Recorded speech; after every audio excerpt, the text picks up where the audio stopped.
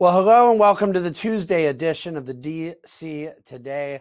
I hope you have been enjoying something other than wall-to-wall coverage of the news cycle, which you may have noticed is quite focused on one particular story and, as best I can tell, no other, which has meant that the Huskies of the University of Connecticut have not gotten enough kudos today for their national championship win. Congratulations to the great state of Connecticut, where TBG has some of its very favorite clients and where they now have another men's basketball championship, well-deserved after a great tournament.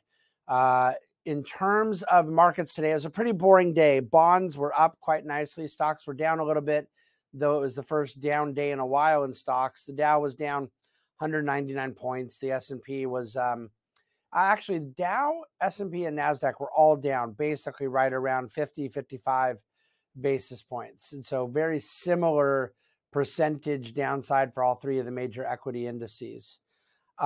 Within the S&P, utilities were the best performing sector. It's very rare that utilities will ever be the best performing sector on a good day in the market, just as a general rule of thumb. But when you have a few of the defensive sectors leading the way, including into positive territory, utilities were up about 50 plus basis points, then it usually means some other less defensive and more cyclical sectors were down when it's a down day in the market. And that was the case today with industrials, which were down over 2% and were the worst performing sector. The 10-year closed at 3.33%, the 10-year bond yield. So you are really dealing with a massive rally in bonds, as I've talked about several times in recent days and weeks. And oil closed at $81 a barrel. It was up, not quite 1%, but moved up again today after yesterday's big move higher.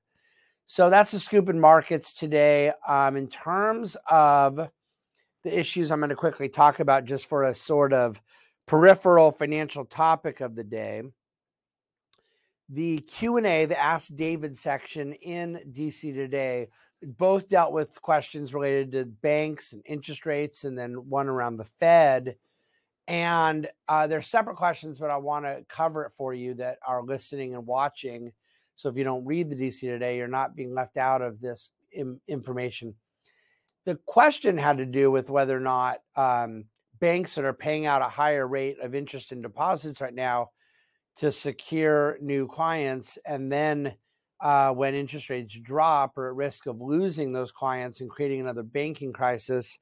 I think that the problem with that question is that there's sort of a flaw in the way a lot of that system works, and also the fact that if and when, well, not if, but when interest rates come lower, that they're going to go lower for everybody. And so there isn't necessarily a reason to believe that depositors are going to leave Bank A because rates went lower to go to Bank B where rates also went lower. Now, in theory, are there some who only came for a higher rate that then may be more likely to leave? That's certainly true. It's not usually the stuff systemic crashes are made of. But what I want to point out is that there are two levers by which a bank controls its profitability. It's the essence of a bank business model. And that when the bank is seeing a higher interest rate environment, that they have one thing working for them, one thing working against them. What's working against them is that depositors often will want a higher rate of interest paid. And the more the bank is paying out, that's less earnings to the bank. And there's more competition for those deposit funds because treasury bills or money market funds, which is really where you're seeing a lot of pressure now, can draw deposits out of a bank as people want to push that cash in place in search of some yield. But then on the other hand, there also is the ability to charge a higher amount for money the banks lend out. So they're in both the deposit business and the lending business. And the ability to capture more spread on lending money out is enhanced. And so the banks have two levers by which they can make money lending out at higher rates and having your deposit rate be lower than what you're receiving in interest on your bank reserves. And then they have two ways in which they can compete, and that is by paying more out in deposits, so get you more business, but weighs on profits, and then lending money out at a lower rate than some may be doing competitively. Get you more business, but cuts into your profits. So that's just the simply stated reality of banking. And there's two different levers there. And banks that act crazy on both levers can face existential risk, and those that don't. But this is a very time-tested model of more boring commercial banking. And the notion of deposit rates coming lower in the future and then therefore causing a lot of bank depositors, I don't believe that will happen. And by the way, the argument there works against the fundamental premise of the question, because in theory, if someone moved money from bank A to bank B, and now bank B has a lot of new hot money because of high deposit rates, and rates drop, it's very possible bank B will lose some of that hot money it brought over from bank A. But because we know that there are hundreds of billions of dollars that have left bank A and bank B to go to money markets, if rates were to drop in money market funds, you could argue a lot of those deposits may come back to bank B, for example. So there's a kind of two-sided coin situation. The other question somebody had asked was about, the Fed taking losses right now and classifying it as a deferred asset, and if this means anything scary. And I don't think very many of you are thinking about this, and I appreciate some of the financial jargon in it, maybe a little bit heady for some, or boring or disinteresting, but if you're still listening, I'm guessing you don't feel that way. And I want to be clear as to why this is not an existential threat at all, and in fact is mere bookkeeping. No one gets excited about the fact that when the Fed levered up their balance sheet with greater quantitative easing, and therefore was receiving more interest income from all those bonds that they owned, and that they were remitting the profits out to Treasury. The Fed is not allowed to be a profit-making entity, and it's not designed to be a risk-absorbing or loss-absorbing entity either. And so what they do is when they made profits, which averaged over the last 10 years about $80 billion, they would defer that money to the Treasury. They would pay that out.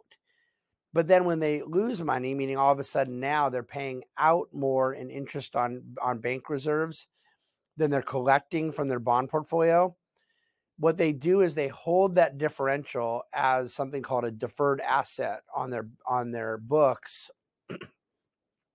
And when they do get back to a place of positive cash flow and net interest margin, that amount will have to be paid off before they end up having to pay out to the Fed.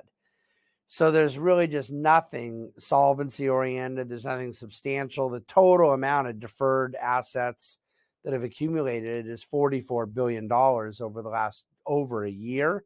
And that's on an $8 trillion balance sheet. So it's very, very, very small potatoes. And again, it's a bookkeeping thing because that interest margin will go positive again, and they will have a delay until they have to start paying Treasury back. I doubt many of you are thinking about it, but I want you to understand how that works. I want you to understand where our focus on the Fed is not so much with ambiguous headlines that people can tweet things that they don't really know what they mean. We want to be focused on what is a real threat from the Fed or a real concern. And obviously I talk about that stuff all the time, not get caught up in the weeds of things that I don't think very many people truly unpack well. Same with the banking system, and hence the conversation a moment ago about deposit rates and all that. So there's enough boring financial banking jargon and education for you for today. Thank you for listening. Thank you for watching. Thank you for reading the DC Today. I will be bringing you the DC Today tomorrow, but I'll be hitting send from a airport as I get ready to fly back to New York City for, I think I'll be over a week of meetings and things. So lots going on in the world, and congratulations again, UConn. Take care.